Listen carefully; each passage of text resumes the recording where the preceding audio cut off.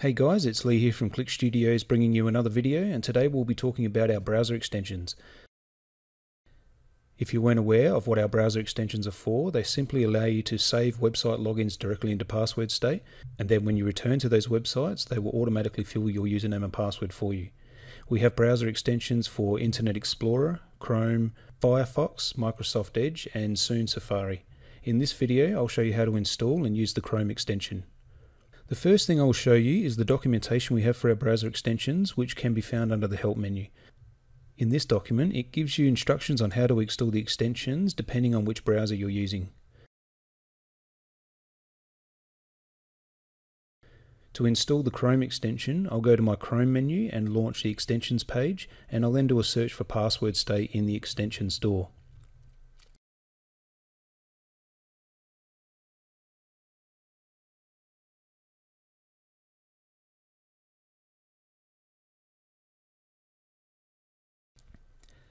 After I add this to my browser, you'll see that it is red in color, and this means that it's not currently communicating to my Passwordstate website.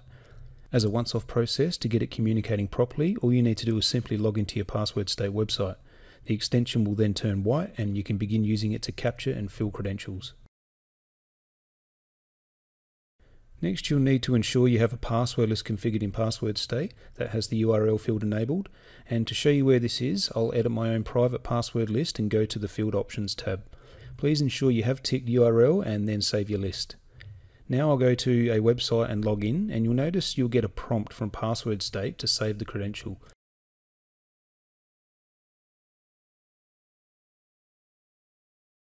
After I click Save, I will then be prompted to choose a password list to save it into. And as you can see, I have many password lists in here that have the URL field enabled, which is why I have so many to choose from.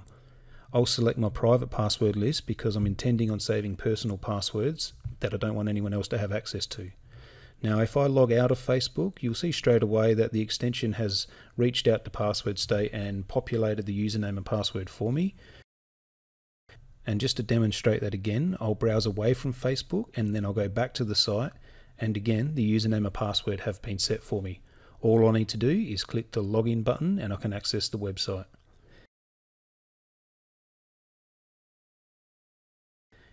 Instead of manually browsing to Facebook, what I can also do is access it from within Passwordstate. To do this, I just need to go to my private password list and click the Facebook URL link. It takes me straight to Facebook in a new tab and fills my credentials for me.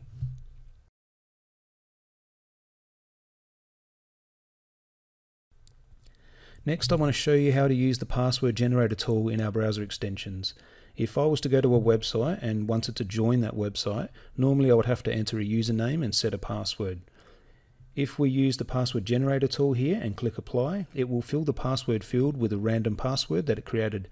This is handy as it's best practice to have different passwords for all of your websites you visit, and using our browser extension makes using multiple different passwords easy for you, i.e. you don't have to remember them, just let Passwordstate do that for you. Next, if I go to log into Reddit here, I have the option to not save the password into Passwordstate by simply clicking the close button. And if I never wanted to be prompted again to save the credential for this site, I can click ignore.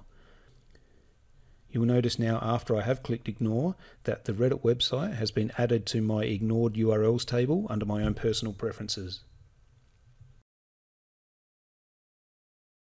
Another tool we have is we can open the password record for the website directly in Passwordstate straight from our browser extension. This is handy if you need to update the password once you've updated it on the website.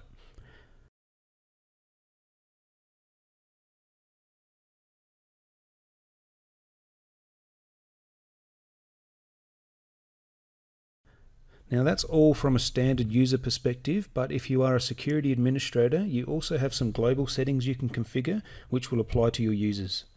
Under the administration area, you have a few different options on the browser extension setting tab. You can ignore URLs globally for everyone. You can control who can use the extension, and basically what these permissions will do if set here will stop your users from configuring the extension from red to white. And lastly, you can control who can save passwords, which means they'll be able to autofill usernames and passwords, but they just won't be able to write anything to the system.